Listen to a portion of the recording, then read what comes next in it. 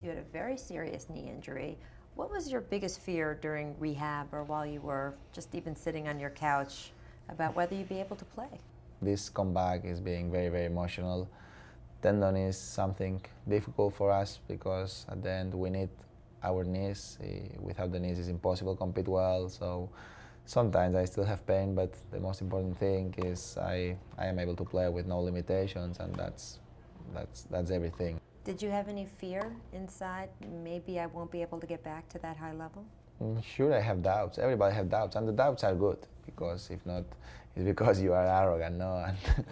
And sure, it's normal to have that doubts when you are playing, and that doubts when you are injured and you don't know if you will be able to be back at your 100%. But that's part of our life, and just accept and try to work hard, work with positive attitude every day.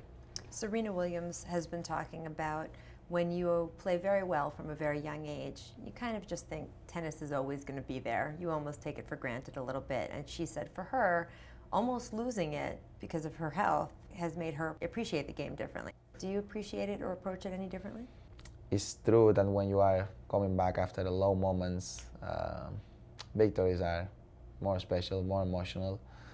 But I always know that that's not forever. So just trying to enjoy every moment as much as I can, trying my best in every moment, because in a few years I will not have the chance to play again in stadiums like I did yesterday. You won your first ATP match at 15 years old, one of the youngest to ever do something like that. When you look back at that kid back then, what do you think, being the man that you are sitting here now? Well, not many differences. Older.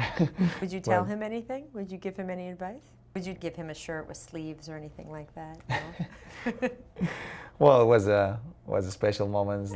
All the starts are special, and when you are a kid and when you are younger, you are able to to play with different styles and crazy jumping, living. Everything is new, but that moment passed. I enjoyed it a lot, and we are in a different moment today, but the love and the passion for the game is still the same.